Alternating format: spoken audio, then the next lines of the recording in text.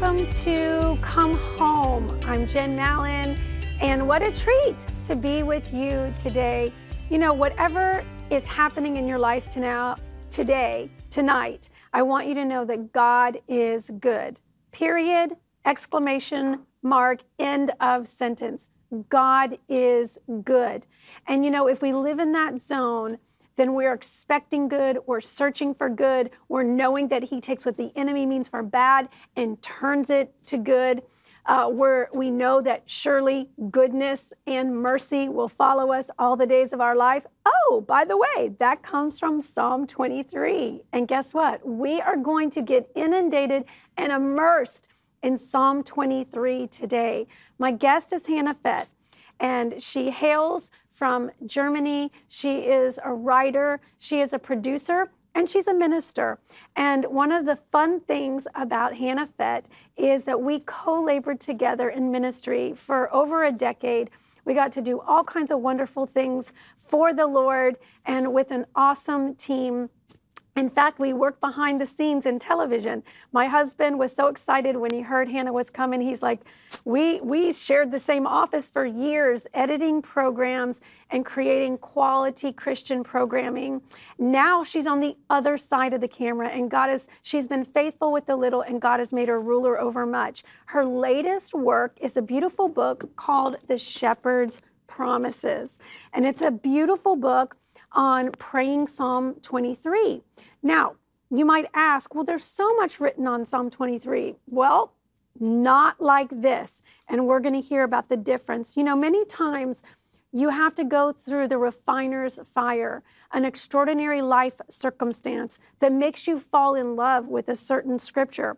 And when you dig in that scripture and you confess and you decree and you declare that scripture, then it becomes part of your DNA and who you are. Then you have an anointing to be able to communicate it in book form, in music form, and in preaching form, in teaching form. And that's what we're going to hear from her heart today. And so before we go to the living room and we hear more about this beautiful book, which I know you're going to want these not only for yourself but for others, let's go to Ruth McKinney, our beautiful friend from Pennsylvania. She is going to show us how to make a charcuterie board. We're gonna do something that is super fun and super easy to throw together before you have company come in. Because most of the stuff keep in your fridge because it lasts so long, and then you can just throw it out on a board. That way, depending on the number of people you have coming to your house, you can throw together something that's suitable for that number. It's important to choose a hard cheese, a soft cheese, and a stinky cheese. So gather the cheeses that you like, and then all sorts of different kinds of crackers. Don't just choose a water cracker or Ritz. Like, literally go and choose some really fun things.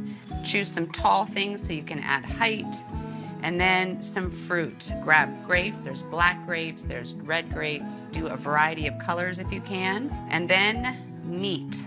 Okay, if you're going to do a true charcuterie board, grab really fun Italian meats and don't roll them up. I'm not saying that you can't roll them up, but I just think it looks a little cooler that they look kind of messy. And so you kind of shake them out and just drop them. I have some meats back here. Shake out, drop. Go to a fun store that has different olives. Often they'll even have an olive bar. Some will be stuffed with feta, some will be stuffed with goat, some will have a garlic clove in them. But get some olives and then get some nuts. And literally fill little ramekins, little bowls. Take, for instance, often I'll even use these bowls. They're just kind of fun, and they're different sizes. You want different sizes. Then you want different honeys and jams. I use a fig preserve, which is really good on goat cheese. You can use a goat cheese log and drizzle fig jam all over that. You can also use a honeycomb. Let me show you how this is done. Here is a real honeycomb. I mean, it's super cool because you're gonna put the honey on some cheeses, but it's really fun to have an actual honeycomb to do that with. And then go outside. If you have an herb garden or if you just have some flowers outside, I went and grabbed some different herbs. I grabbed catmint, which has a little bit of purple. I grabbed some yarrow. I grabbed thyme and sage. and I grab mint, and it just gives everything a little extra color. The final thing I will tell you when you do a board, don't make it symmetrical. Make it look messy and full. You want it to look like there's going to be food left over when people leave. You don't want it to be your crackers are lined up, your meat's lined up, your cheeses. You want it to look like you're sitting down to have a feast. And if you live on the main line area outside of Philadelphia and you don't have the time to do this, or you frankly just don't even like it, my friend Christine at the Cornerstone does an incredible job of cheese boards. If you still have questions on what you might like as opposed to what I necessarily put on the board, in my book, I have a whole section on different cheeses you might like, meats, nuts, even sweet things to put on a board.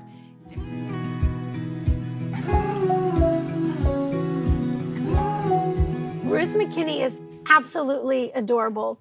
And you know, charcuterie trays are kind of a new phenomena in the last, 3 to 5 years. But I always say that it's our generation and our children's generation that they got used to Lunchables. Remember Lunchables that you would send and they'd peel them back? That's why the adults of that generation want a charcuterie board. So that is a proper charcuterie board brought to you by Ruth McKinney. Well, as I told you before, we have such a special guest today. I call her friend. Her name is Hanna Fett, and she got off a plane all the way from Germany just to be with you on Come Home. Hanna, thank you so much. Thank you for the honor and privilege to be here. Thank you. Well, I did not know until a few months ago that you had been working on this masterpiece, and I love Psalm 23, and I was so excited that you wrote the book, The Shepherd's Promises. And, you can get this book on Amazon, or you can go to praypsalm23.com. This is a great children's book, teens book, baby shower book, wedding gift, birthday gift. It's beautiful. It's simple. It's profound. And it's filled with the word, the word, the word, the word, the word, the word, the word. So I love that. But, Chuck Pierce is someone I respect greatly, and he actually called this year 2023, or 5783 on the Hebrew calendar. He called this the year of Psalm 23. So you were very prophetic in getting this book and this masterpiece birthed prior to this Hebrew year and this Gregorian calendar year. So, Hanna, why do you think God inspired you to write this book? I was just reading Psalm 23, and I thought, because it's such a well-known psalm, and we heard millions of sermons about it, I thought, I don't want to just skip over the word, because God's word is precious. It has so much to give to us. Yeah. And so I thought, I need to meditate on it. I need to dissect it. I need to allow the Holy Spirit to talk to me about it. And, even David, he writes in his first psalm about meditating day and night. Yeah. And so I thought, even the first line, the Lord is my shepherd. What if I really believed he was my shepherd? Right. What if I really thought about the characteristics of a shepherd? And it just blew my mind. And when I was meditating on each verse, all these scriptures came to my mind. And they supported the characteristics that is revealed in the verses. And I was very excited. And then hearing on Dateline, I was watching Dateline one day and I heard Chuck Pierce say, this is the year Psalm 23 will become a reality. So God really wants to reveal himself this year as a shepherd. This is a season for us to experience God as shepherd. Yeah.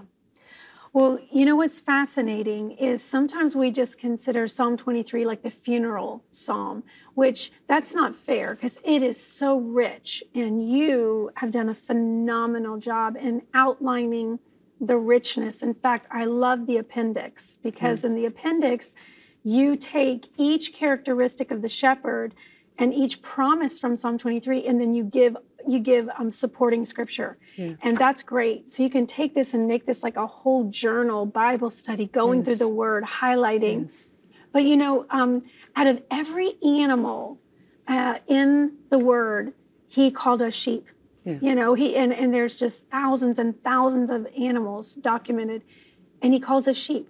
And sheep are the only animals that need a shepherd or they can't survive.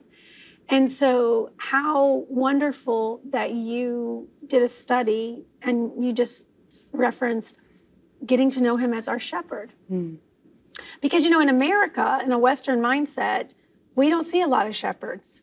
But I know overseas, sometimes traffic stops, your car gets stuck because of shepherds and sheep and herding. And so it's much more common outside of America to understand that shepherd-sheep relationship.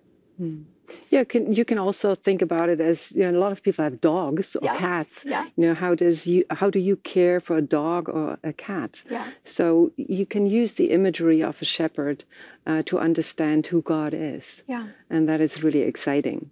Something that, before we get into the picture of the shepherd and talk more about the shepherd, I wanted to point out that there's music in the book, because the music is just that what makes the book unique too. But it's just wonderful, calming piano music by Mark Payne. Yes. A beautiful, wonderful worship leader, pianist. Why is music so important? Because before I pray, before I meditate on the Word of God, I usually put on music. Yeah. And music just helps me to calm down. Yeah. It helps me to shift from my own thoughts to Jesus. Yes. And I know music has always been a tool to influence our emotions. Yeah. Even the Greek philosopher Plato said music is like medicine for the soul. Yes. And so, before we pray, we go through the day, or we just get up and start our day, and we have our minds and our thoughts set on what is coming and the challenges. But when we play music, calm music, it sets the mood. Yeah, it sets an atmosphere, it sets the environment, and like you said, it gets us locked into our spirit man. It kind of takes us out of the natural man and the soulical man and gets us there. And that was one of the things I had down to bring up is how is it, when you're thinking, how is this book different from every other book on Psalm 23? And look, let me show you, look at the QR codes. All you do is just take your smartphone and you hover it, and then all of a sudden there's free music. So while you're using this, or while you're in the car or in the shower, you get to have that. And Dr. Mark Payne is such an anointed pianist. Yes. We served with him. Yes. He's no stranger to CTN. He's on many programs here locally and nationally. And he's gifted. And so you picked a good one. Yes. You did. Good job. Yes, because I know he can bring the anointing. Yes. It says that God inhabits the praises of his people. And when we worship, it says in Deuteronomy, God chooses to reveal his name in worship. The people brought the sacrifice, which is a form of worship, into the tabernacle, into the temple. And it says God chooses to reveal his name. Yeah. He chooses to encounter us, and we can discover who he is. And so before I pray, when I worship, before I pray, I'm already in the presence of God. Yeah. I'm already in the throne room. Yeah. And my mind is already set to encounter a God that can invade the impossible, that can do the impossible. So it does influence the way I pray. Yeah. That's why I love to worship before I start praying. Yes. Well, that is a huge factor in worship, because, James 4:7-8, draw close to God, and then he will draw close to you. Then you resist the devil, and then he flees. But it all presupposes that we've made a decision to draw close to him, to come near. And then so we get to activate the presence of God. And so much of that is done through worship. And then he does come, like you said, and he inhabits the praises of his people. Yes. Okay, so another thing you're huge on is in this masterpiece is praying Psalm 23. Mm-hmm. And I love the resources on the website, the praypsalm23.com. That's so nifty and trendy, and you can remember it. And so I encourage you guys, go on that website. And there's free resources on there and prayers and declarations, along with, the ability to order this book and accompanying CD. So Share with us some of the things in your life that you've seen transform by praying Psalm 23. Well, I love the Word because the Word is powerful and the Word brings change. I don't want to just read over some scriptures. I don't want to just pray. I want to see results. Yes. I'm a no-nonsense person.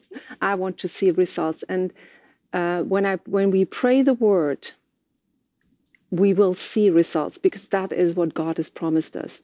It says in 1 John 5:14 and 15, it says, this is the confidence that we have, that when we pray anything, we ask God anything according to his will, he hears us. Yes. And if he hears us, whatever we ask, we know that we have what we asked for.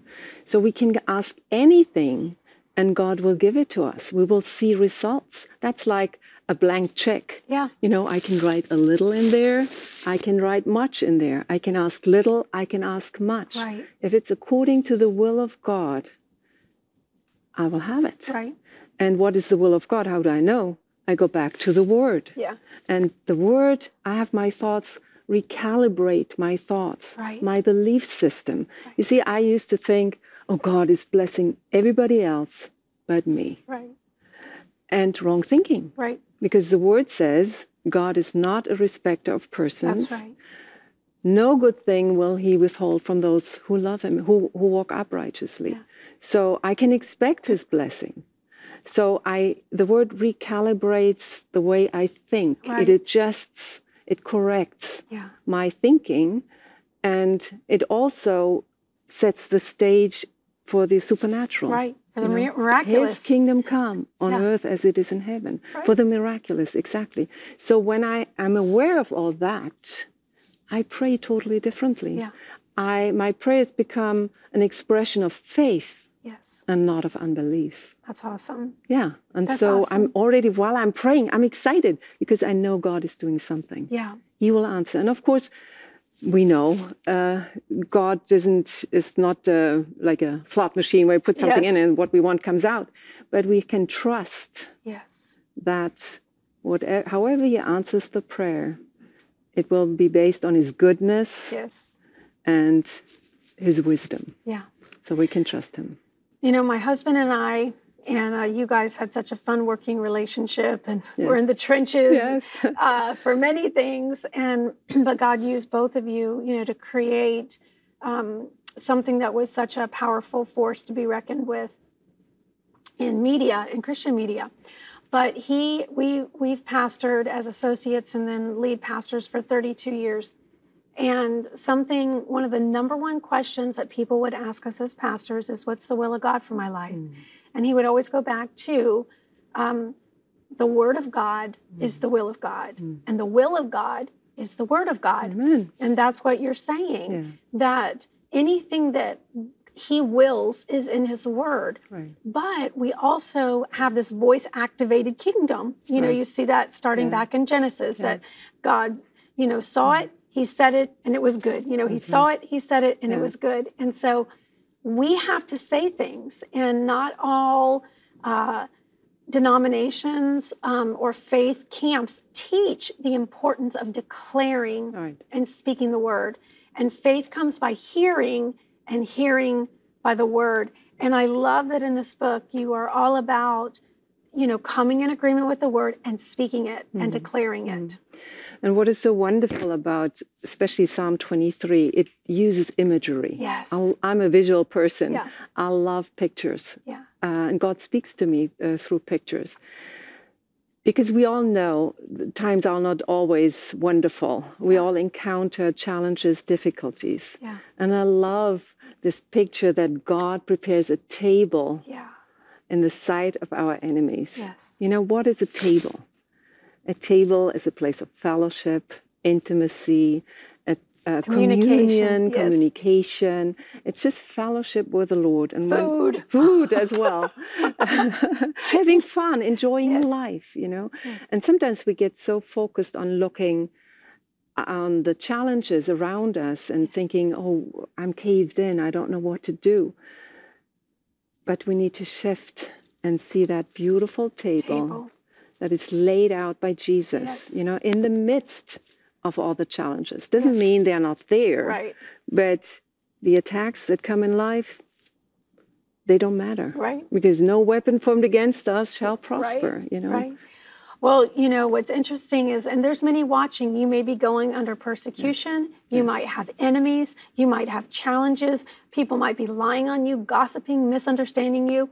But here's the thing, God is going to prepare a table. You have that promise. It's in this book, it's in the book, God's book, the Bible. But my husband says, you know, no enemy, no table. You want a table, you're going to have an enemy. Right. And so that once again helps you understand that if we trust God in the fire, in the flood, in the storm, in the persecution, in the misunderstanding, that He will come through for us. Yes, He will. He will. Yeah, and it's the beautiful picture of the walking through the valley of the shadow of death, you know. Walking through not camping out. Not camping out. That's not the final destination. You know, the problems that somebody might have, it's not the final destination. We walk through it. And the beautiful thing is that Jesus is right walking with us. You know, where there's shadow, it has to be light. Yeah. You know, light is there. Jesus is there to walk us through, to guide us. It says His rod and staff, they comfort us. Yes. And He guides us. And I've been thinking, you know, we all mess up sometimes. You know, we all do things that are not good. And, you know, the picture of this one sheep that gets stuck somewhere off track. And somebody might think, you know, I've gone too far away. Somebody might think, oh, I've messed up. Jesus is not going to love me. But we know the scripture, He leaves the 99 to go after the one. Yeah. And that is so comforting. It is. You know, He goes, and not to punish, not to say, oh, you've done wrong, that's it. But to take up the little lamb, you know. And I love the imagery because, you know, just picture Jesus taking you in His arms. And where's the head of the lamb? Against His bosom, the heart. Yeah. So He makes sure you hear His heartbeat. You know that you are loved, you know, and He walks you back to a place of safety, to the green pastures. That's right. And sometimes He puts the lamb on the shoulder to carry, you know, if you have to walk a long way. Yeah. And again, where's the head of the lamb? Right on the heart. It's right where Jesus talks, where you can hear. Where He can guide you and confirm and affirm you, and where you can learn to hear His voice again. You know, sometimes we don't hear the voice of God. No, we're human. In our humanity, we miss it. But He does speak, and so He holds us close because He promised, "My sheep shall hear my voice." Yeah. You know, it's interesting. You referenced the lost sheep. You know, in the book of Luke, in one chapter, Jesus is, you know, telling parables, He's telling stories, He's identifying with the heart of man, and He talks about the lost coin, the lost sheep, and the lost son, all in one chapter. Yeah. And so, you know, if you feel lost, listen, God, He's coming to find you. Yes. There's a great little story you can Google about a sheep named Shrek that got lost. This really happened. And by the time they found him, he had 600 pounds of wool. And he should have been dead, but somehow God spared him, and this man found him, and they sheared him, and then it was like it gave him a new life. But he had been, you know, all that heaviness, the heaviness of the world. Before we close, Hanna, because I hate, your love for Jesus is just oozing out, and I know it oozes out through the pages here. I want you to minister, but before you do, I want just for people to see the illustrations, the visual, the pictures. The illustrator in this book was that you? Yeah.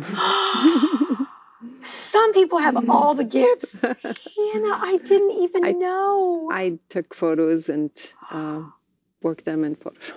Okay, they're beautiful. The imagery is beautiful, and I love visuals too. And you did such a wonderful job. I know you partnered with the Trinity on it.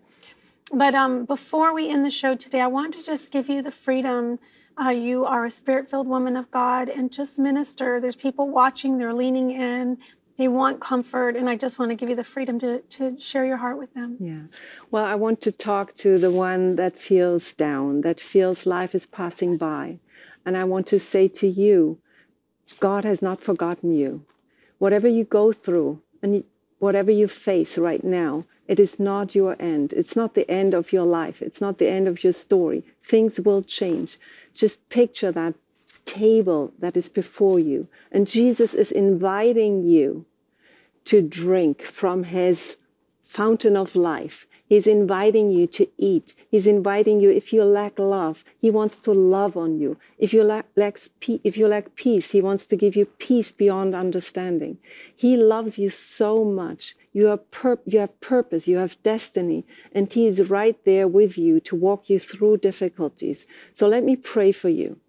Lord, I thank you for this person watching right now. I know you are a God who sees the one in the corner, who you see the one on stage. You see what their heart goes through, what they are moved by. You see the difficulties, you see the challenges, Lord. And I thank you that you are a God that is the solution. You are a God that is a good God. You are the good shepherd, Lord. And right now I pray the peace of God on this person. I pray the peace of God that passes all understanding, Lord, and give them a new revelation of you being a shepherd who guides, who provides, who gently picks them up, who gently leads, who speaks gentle words, not to condemn, but to encourage.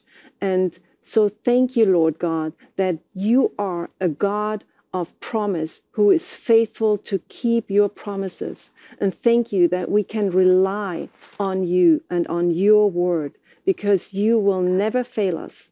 You will always be there for us. You will always keep your promises. And you said you would never leave nor forsake us.